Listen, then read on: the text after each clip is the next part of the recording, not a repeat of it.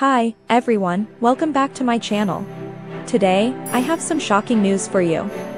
Ariana Grande, one of the biggest pop stars in the world, has decided to leave her longtime manager Scooter Braun and his company Hybe. Yes, you heard that right.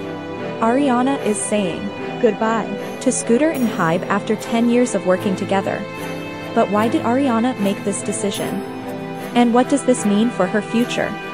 Well, according to a source who spoke to Us Weekly, Ariana is leaving both Scooter and Hybe because she has outgrown them and wants to go in a different direction.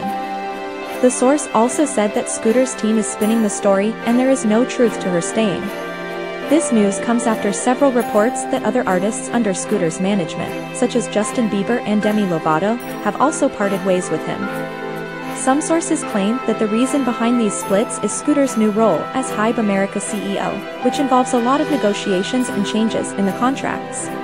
Hybe America is the US branch of Hybe Corporation, the South Korean company that is behind the success of K-pop groups like BTS and Tomorrow X Together. Hybe acquired Scooter's company SB Projects in April this year for $1 billion. However, not everyone is happy with this deal. A source close to Justin Bieber told Us Weekly that his wife Hailey Bieber led the charge that led Justin to leave Scooter for another manager. The source also said that Scooter gets involved in his clients' personal and business relationships, which can cause problems. Ariana Grande has experienced this before. In 2019, she fired Scooter over a misunderstanding, but they reconciled 6 months later. Now, it seems like Ariana has had enough of Scooter and Hybe and is ready to move on. What do you think of this news? Are you surprised by Ariana's decision? Do you think she will be better off without Scooter and Hybe? Let me know your thoughts in the comments below.